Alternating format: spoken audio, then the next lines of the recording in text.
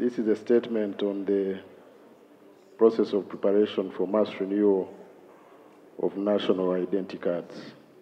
Last Wednesday, the Honorable Ethel Naluima, Member of Parliament, BUGISU District, raised a matter on the process for renewal of national identity cards, including whether there are any prescribed fees and how often renewals will take place. Right Honorable Speaker and Honorable Members, this serves to answer her queries, but also to provide an update on the process of preparation for mass renewal of national identity cards as follows. 1, rollout is slated to begin on 1st June 2024. Matters training in readiness for the new National Security Information System, NSIS, capacity building for relevant staff in line with MOSIP. Customization is ongoing for 4 weeks now in India. Financials, Right Honorable Speaker and Honorable Members, this House approved a supplementary funding of Uganda shillings 300 billion, and accordingly, this money was provided to the Ministry of Finance and Economic Development for the mass enrollment and mass renewal project, which is broken down as follows. Development, Uganda shillings 208 billion, recurrent Uganda shillings 92 billion. Right Honorable Speaker and Honorable Members, government has apportioned shillings 192 billion of the supplementary budget of 300 billion for Q3 financial year 2023-2024. And NERA expects to receive the release of the supplementary budget. Procurement. Procurement of the system and other supporting accessories has been set in motion, and this includes things like UPS and generators. ICT procurements, following the approval of the funding, the new National Security Information System related procurements have also commenced with requests for approval of N7 forms by NITA-U, and approvals have been obtained in that respect. A list of ICT procurements under the mass enrollment and renewal exercise is attached herewith as Annex 1. There are also other procurements, Right Honorable Speaker, related to the mass enrollment and renewal exercise, which are ongoing and also are attached in detail as Annex 2 to this statement. Recruitment, the Human Resource Committee has been established to handle the recruitment processes for the exercise. This is being done in consultation with the Ministry of Public Service. Recruitment money is yet to be released. In the next 1 month, advertisement is going to happen, and districts need to be keen to ensure participation. NERA is to give the necessary guidelines by 15th Feb 2024. There's also the legal issues around the exercise, the legal regime. Right Honorable Speaker, the principal act is the Registration of Persons Act, ROPA, Act number 3 of 2015. This will not be touched. However, regulations thereunder will be amended, namely the Registration of Persons Regulations, Statutory Instrument number 67 of 2015, Regulation 23.2, that is Form 9, the application for renewal of national identification card. This form is being amended to remove repetitive information to simplify the process with the aim of improving the turnaround time at renewal. Number 2, registration of persons in bracket fees regulations, statutory instrument number 1, statutory instrument number 9 of 2016, regulation 2 on fees payable, and this is key for the Honorable Naluima, for renewal of the national identification card, including penalties for default in renewal by a citizen. The amendment here is intended to remove the fees payable by a citizen for renewal of a national ID card. and instead introduce fees, Right Honourable Speaker and Honourable Members, only for express service, where one requires express service to get an ID. I want to also further clarify that the law of national identity cards every after 10 years. This was premised on the idea that the security features of these IDs degenerate with time. So too, the physical features of individuals, which also change over time, hence requiring renewal within 10 years, which was seen within the law as reasonable. However, this has a huge cost implication, and that's why honorable members were worried the repetition of this exercise. The comfort, therefore, lies in the speed with which technology is advancing, which is fortunate. That is why, with anticipation, it was planned to include in the new IDs a mobile platform which can allow for electronic update of one's profile. The planned amendments were presented by NIRA management to the NIRA board at its 78th meeting held on 3rd August 2023 for consideration. The proposed amendments were approved and submitted to the First Parliamentary Council after board approval, and we wait progress on the matter. Data migration tests have also, to establish quality of biometric data, have shown a 92% success in light of the fact that each person's biometrics will be re-enrolled to take into account the actual iris. Poor quality biometrics will be addressed at this point. On 7th August 2023, NIRA and MOSIP stands for Modular Open Source Identification Platform, began analysis of the existing data by checking the formats and the different quality of the biometrics. This will guide on the data migration path and development of the data migration scripts and strategy by USPC. The following stages of tests have been completed. 1, installation and configuration of the test database. 2, exportation and importation of data in the test database. 3, installation and configuration of the Docker's desktop. 4, installation and configuration of WireGuard application. 5, installation of Java and bot tool used for data quality check. And then last, analysis of 1103 fingerprint and face image quality check was completed and awaiting a final report from MOSIP. The team is currently working on column mapping and preparation of the entity relationship diagram, ERD. Hard to reach areas, this was a specific question. Regarding this matter of hard to reach areas, there are 3 notable constraints that have been factored and planned for. 1, power connectivity challenges. 2, internet connectivity challenge. 3, transport constraints. The government intends to deliver kits in each district of the country for the exercise of mass enrollment. Money for the movement of kits has been planned for. This sorts the transportation issue. Right Honourable Speaker and Honourable Members, approximately 2,750 kits with solar panels will be available in addition to each district having a 5 kV generator for the exercise. Last, each kit will have 2 connectivity devices, and connectivity mapping is ongoing for each parish countrywide. I hope, Right Honourable Speaker, this update adequately answers the Honourable Member's questions, in addition providing an update on the whole exercise to the House in this regard. I beg to submit, Right Honourable Speaker and Honourable Members. Thank you, Honourable Narima, Honourable Baiga. Then Honourable Joyce, Agore, Pachuto. Renewal process is concerned. First of all, good enough, I'm a student of IT with a master's in information systems.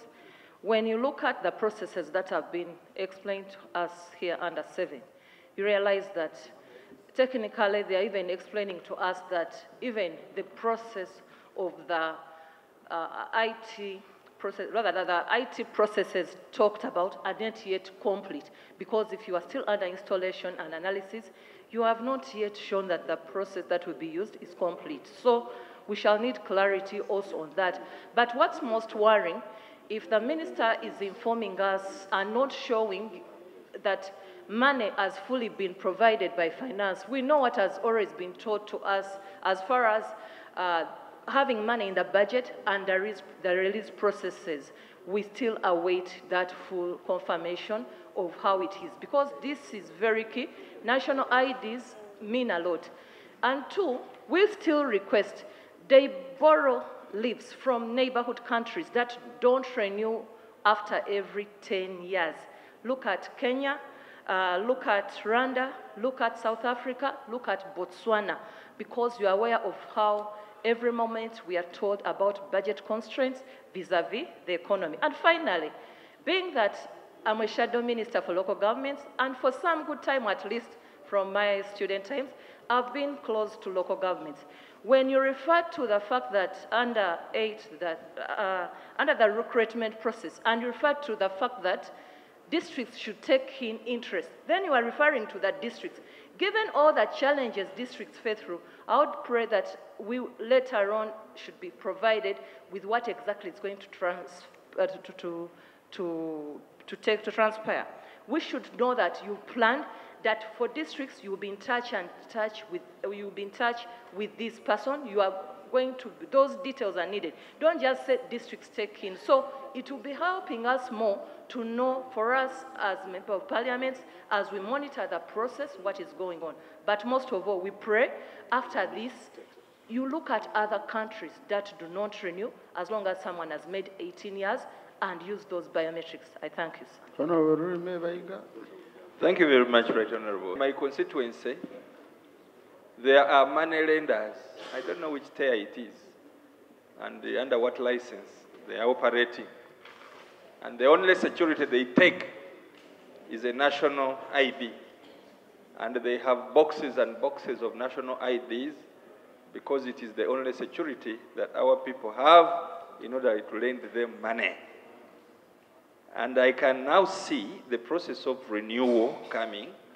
Either they are going to make a loss because their securities will no longer make sense, or if there is a requirement that somebody must hand in the old ID, many people will miss out on national IDs in BUGISU South constituencies and BUGISU district in general, because that is where these money lenders are. Dear sir, how would you want to handle such citizens who have mortgaged their national IDs? Thank you.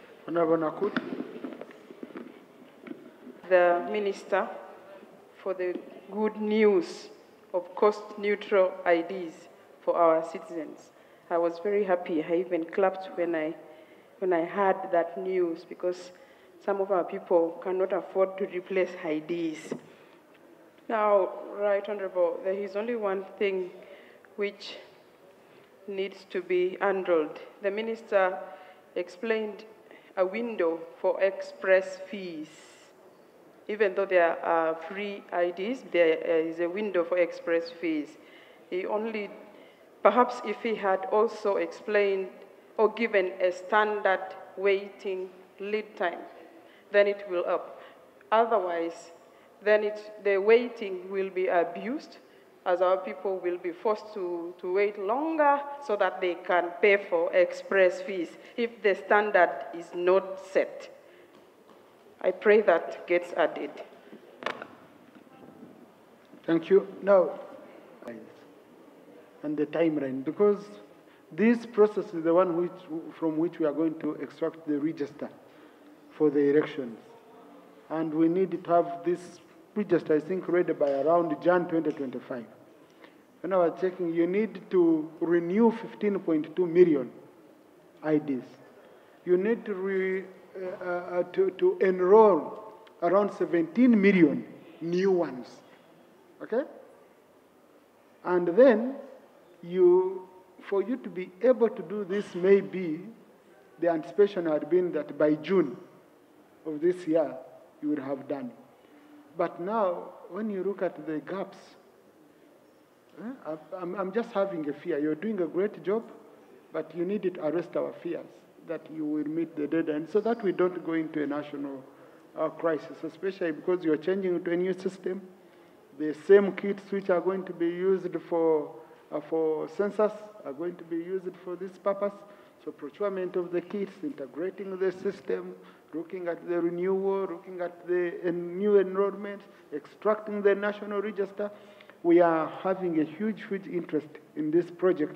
But the moment it fails, it can fail the whole country in terms of democracy and other issues. Yes. Honorable Feta, Honorable Joyce, Honorable God. To the previous one is much more, because you have to really work with the timeline of electoral activities. It's not only 15.5, the voter population is going to increase by about 2.5 million people. So those about 18 million voters have to be registered. And if we're going to wait up to June, and we have only about 6 months, the last 15.5 million data to be collected, it took 2 years to be collected. So the volume of work is so much, I appeal that you do something quite extraordinary. I have 3 issues to present to you, to appeal to you. The timely appointment of the officers and their facilitation. That is one thing that has dragged this process back, now that the money is there. The top management should not hold on to this money here. The people who do the donkey work, the front soldiers on ground, many times they are forgotten about and the quality of works is compromised. 2, political support. I want to appeal to members here. In the last registration, we had issues where our friends in the opposition would go to the constituencies and begin to demobilize the population from registering for national ID. On the last day, they are the very ones to go and register. We've had these issues. So I want to take this opportunity to appeal to the House, to all leaders, to go and mobilize citizens to register for the purpose of being citizens of this country. We should not politicize this process. This is a national exercise. It is an exercise that determines whether you're a citizen of this country or you are not. It's not a political party issue. I want to thank you. In India for training and recruitment. This needs a timely matter, because last time, because of the non-recruitment of these people earlier enough and failure to have proper training caused a number of issues that many people were registered on dates that they didn't provide. You find the information paper has different date, but the actual national ID has a different date. And many people missed out even on SAGE because of such. I have an example of even my parents. They put the date of my mother's date, which was 10 years earlier, and my father could not get this SAGE, even when he was 90. And yet, when you look on the information paper, he had really provided the right age. So this time round, these people should have enough time of training before they do the registration. And lastly, those people whose dates were misstated or quoted, are they going to be allowed to renew with their rightful dates? Thank you, Honorable Joyce. Thank you, Right Honorable Speaker. My concern is about whether the ministry has an arrangement for people with disabilities who do not have fingers. In the last registration, these people were denied to register. We have a case of a man from Luero, a chairperson of the District Disability Council. He was denied to register, and as a result, he did not get his national ID. Secondly, people who are going to register, the officials who are going to register on the ground, should guide against the following. 1, masqueraders. Those are going to masquerade as citizens. Secondly, the foreigners who also want to register, and also impersonators. And more so when we have refugees, especially along the border line. The Sudanese refugees along the borderline might want also to register. So the officials must be very, very, very careful in trying to find out all those who qualify to be registered as citizens of Uganda. Thank you very much, Mr. Speaker. Thank you, Honorable Timuge. Honorable Timuge. We did our part in passing that supplementary budget. And I don't feel like the ministry gave a proper explanation as to why this delay has come about.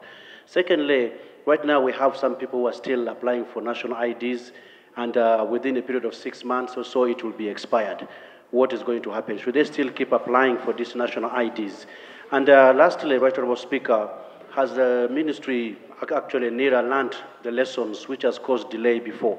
Because especially people with mixed races, there has been a very big backlog on them actually failing to get national IDs.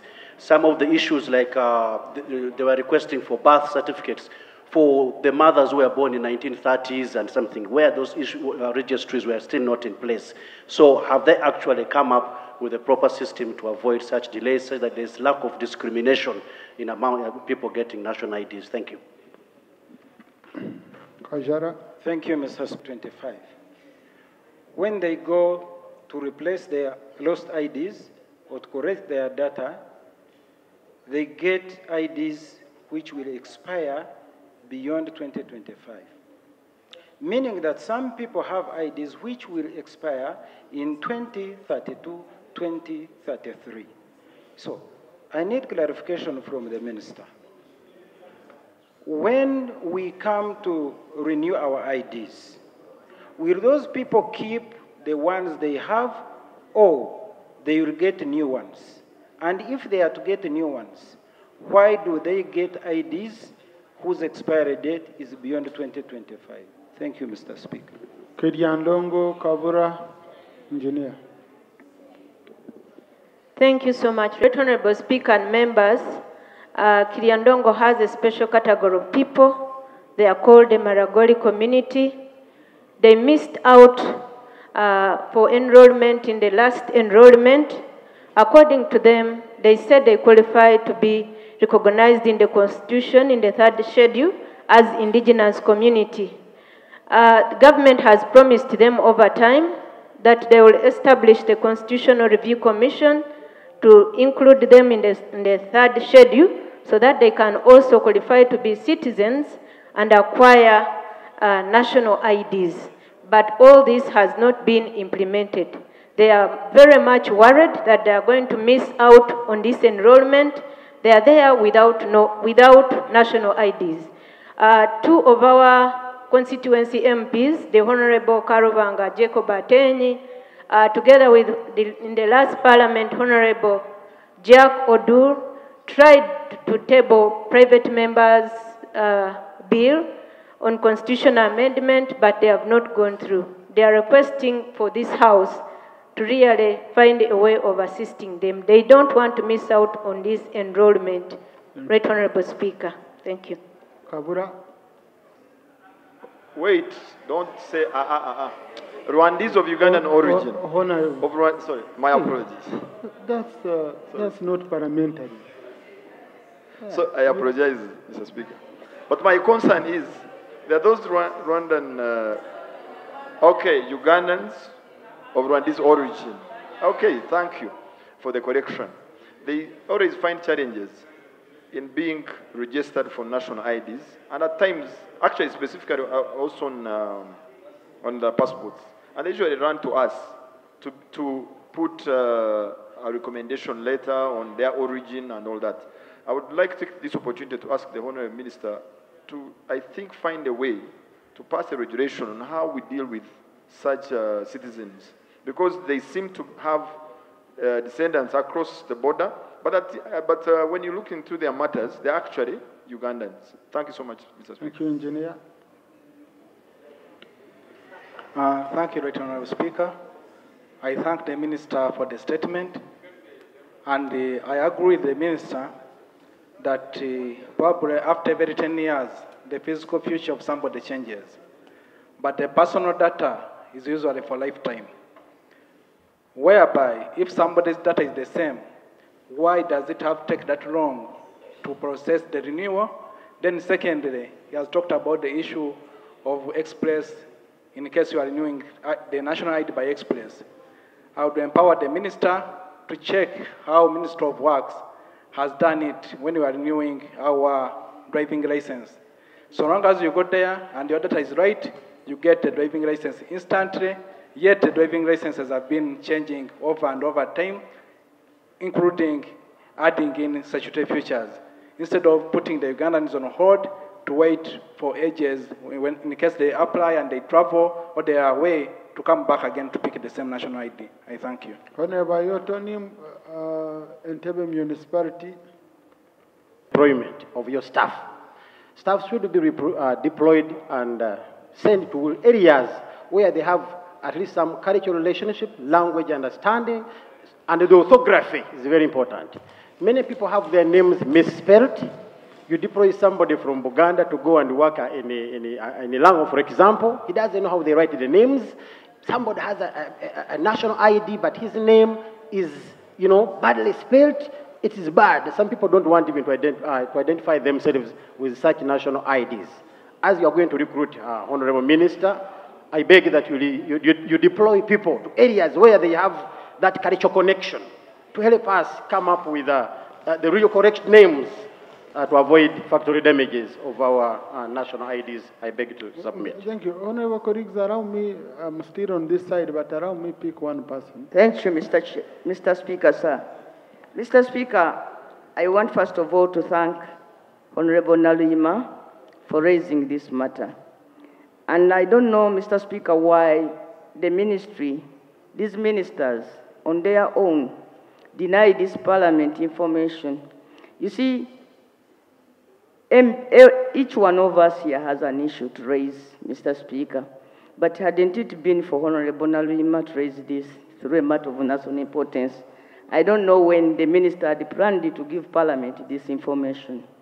Mr. Speaker, sir, that having been said, I want to know, first of all, if it is not prudent for us to rethink this exercise. First of all,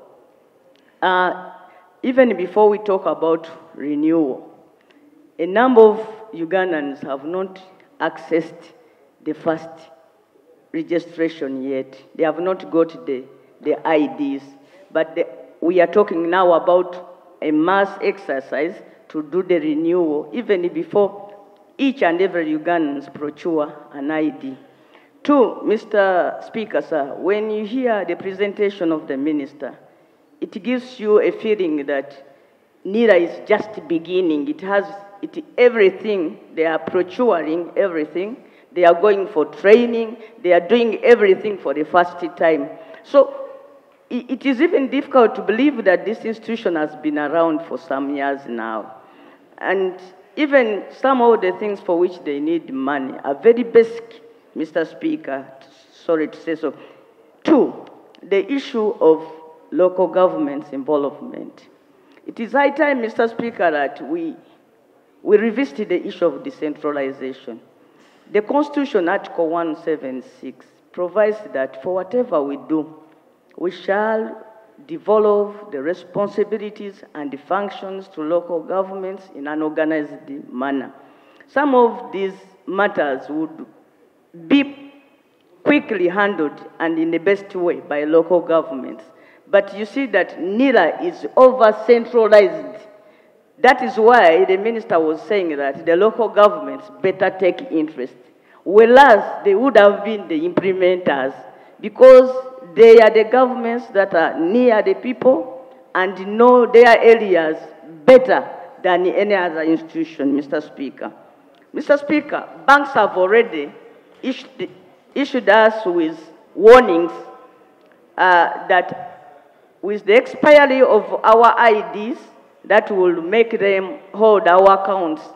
I don't know if that time comes and the IDs are not ready, what the minister is planning to do for institutions that will consider our IDs expired, including courts of law.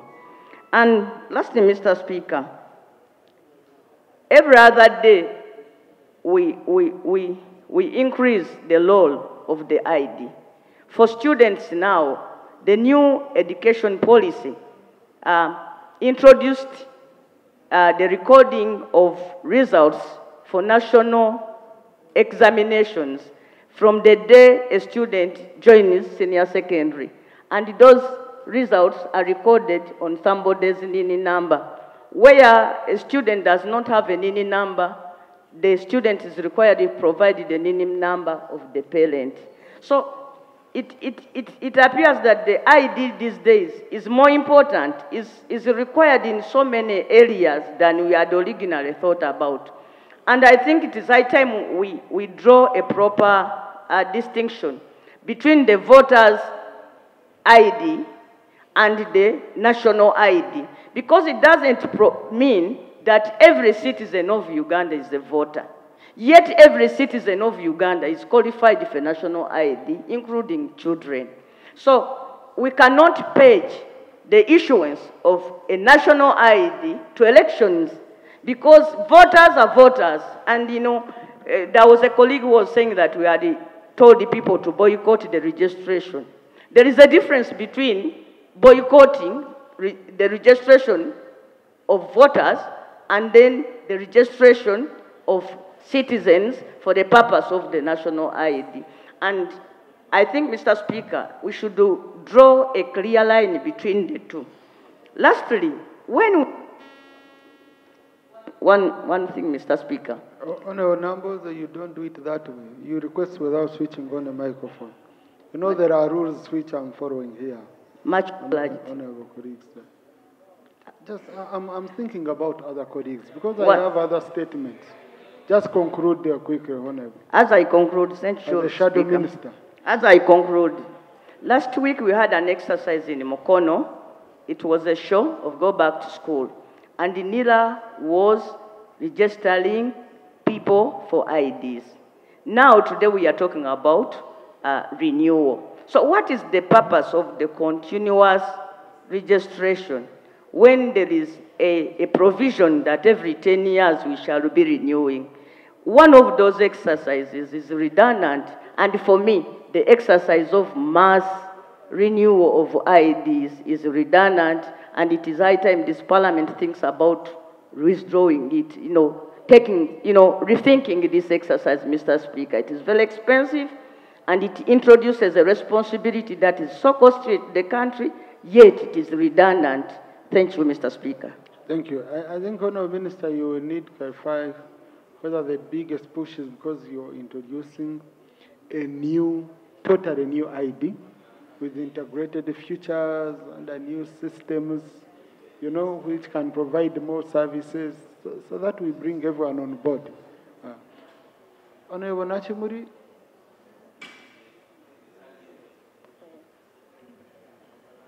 Thank you, Mr. Speaker. Thank you. We have had illegal immigrants into the country, and there's an island next to Kalangala from Tanzania.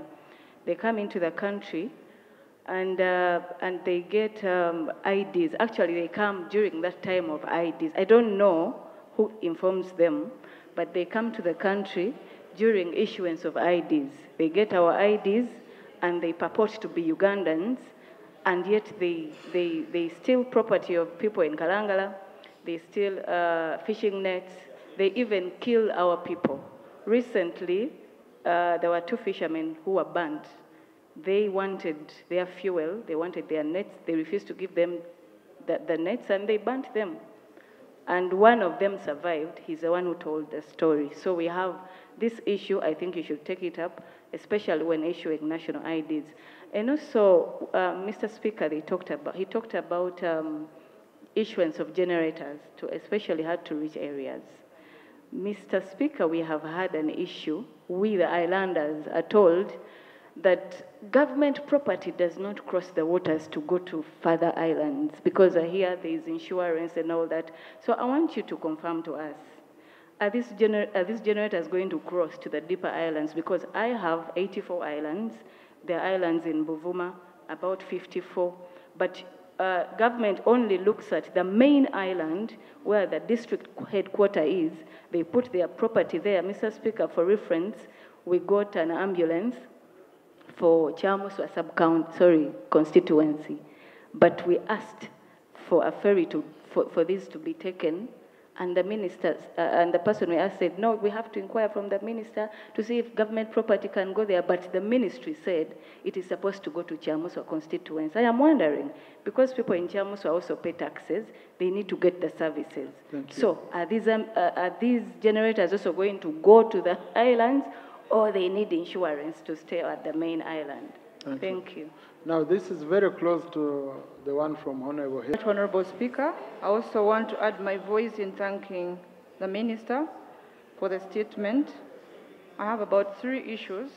One of them is, I don't know whether this mass registration is going to take care of the use of a centralized data. In other countries, this data that is got is used once, it's actually got once. When I go to passport, it's the same data that I will use. When I go to, for driving permit, to get a driving permit, it's the same data.